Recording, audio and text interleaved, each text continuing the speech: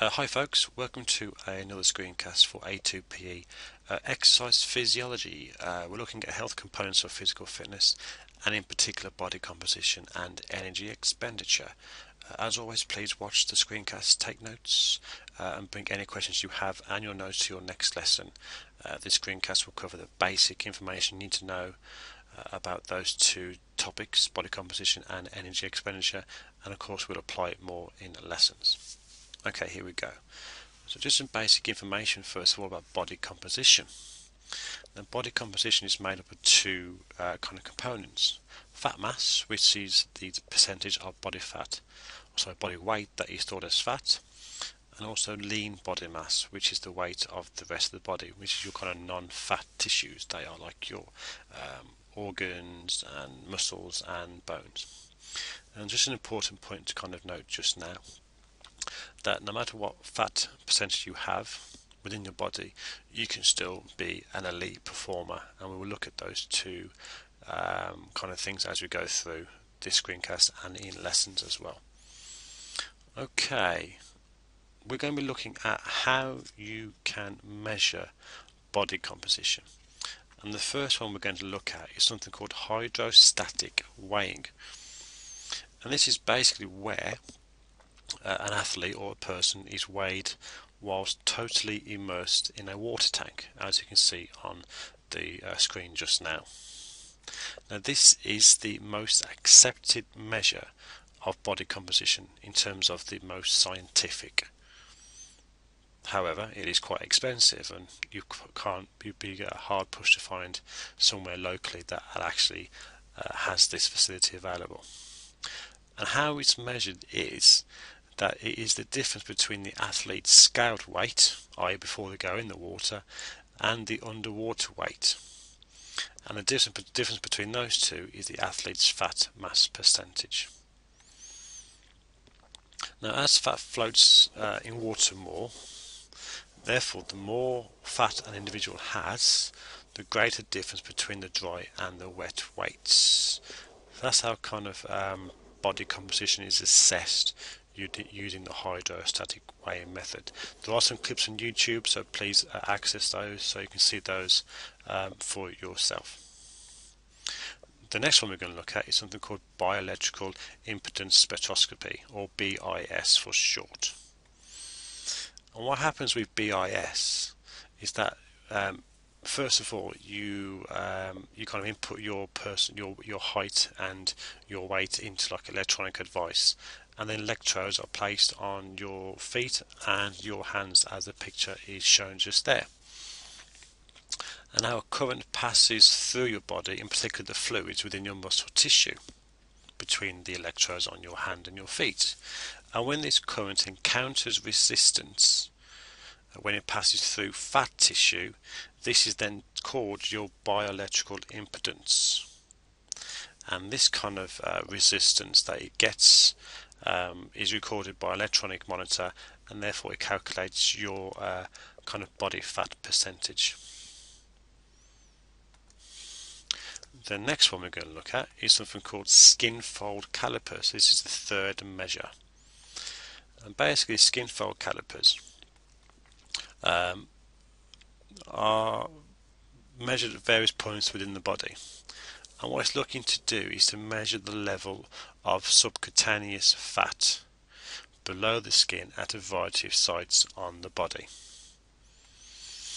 And then basically these sites consist of 4 or 6 different parts of the body, and the sum of all these measurements is used in an equation to estimate the body fat percentage. And hopefully in lessons we'll get a chance to kind of try some SKINFOLD calipers out, perhaps on your triceps and your biceps, to see how you can actually go about measuring it.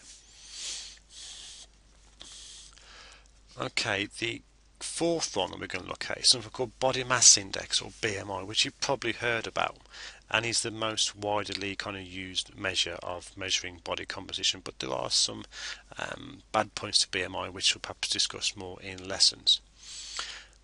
Basically, it's a measure of weight in relation to a person's height, and it's based on a formula such as this. You take your weight in kilograms and you divide it by your height in meters squared. So for example, if a person weighs 80 kilograms and they are 1.8 meters tall, that's the formula that we're going to be using to work out our BMI. So the BMI for this person is 24.7.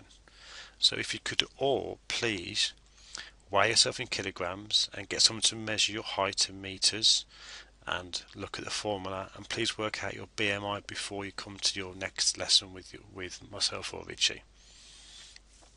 There are some negative sides to BMI which we'll discuss in lessons. However, if we look at a rugby player just here, his BMI will likely to be quite high, but that doesn't take into account that he can play at a very competitive level internationally for a number of years. So although his BMI perhaps showing him as perhaps being obese, that doesn't really take into account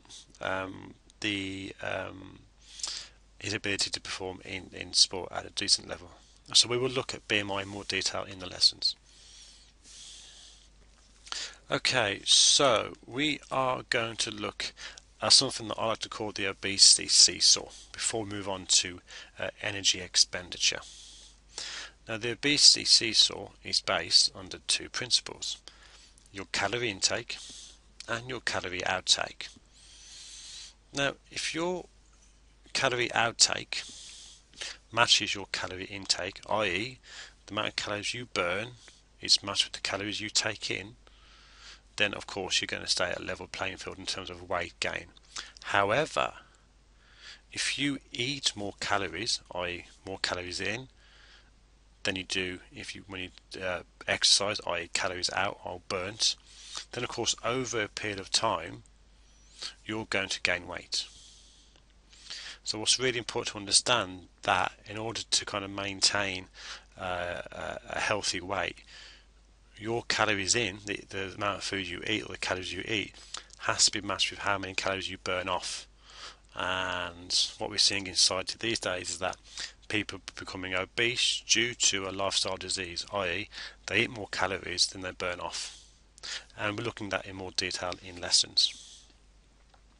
We are now moving on to something called energy expenditure, and we'll look at this in a lot more detail in lessons. However, we're going to cover the very basic information of it just now. Now, energy expenditure, we look at something called your metabolic rate. You may have heard about this before, but this is basically the rate of kind of energy expenditure within your body, and it's based on a number of things. It is based on the thermic effect or the digestion of your food, so how much energy you burn by digesting your food. It's also based on how many calories you burn when you participate in physical activity. And it is also based on your resting metabolic rate, which is your RMR. And we're going to look at a calculation to calculate RMR, which you guys are going to do and bring to your next lesson. So we're looking at RMR first of all. Okay, so we're looking at how you calculate your resting metabolic rate, your RMR, and its difference for males and females. So I'll give you the both formulas to calculate it. Okay, so let's imagine a male weighs 150 pounds. So calculating metabolic rates, guys, is to do with pounds and not kilograms. Okay, please understand that. So to work out your resting metabolic rate, the amount of calories you burn whilst at rest, this is how you do it. You multiply your body weight in pounds by 10. You then add double the body weight to this value. So this is the figures that you should be looking at, and the answer you get if you're weighing 150 pounds.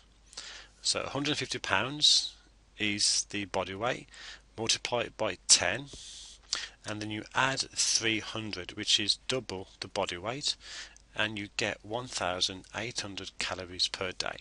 So if this male just sat around the house, did absolutely absolutely nothing, he would need 1,800 calories to match the energy requirements of sitting around the house and doing nothing. If you're female and you weigh 150 pounds, this is what you do. You multiply your body weight in pounds by 10. But instead of adding double the body weight, you just add the body weight to the value. So you get this: 150 pounds times 10 plus 150, which equals 1,650 calories per day. So if you, as a female, wanted to sit around the house and do absolutely nothing, and you weighed 150 pounds, you would require, or you would kind of burn off 1,650 calories per day by doing absolutely nothing. Okay guys, that's it. Okay, please go to the screencast again. Please, if you want to read around the area before you come to the lesson. But bring your notes, bring any questions you've got, and we shall see you in lessons.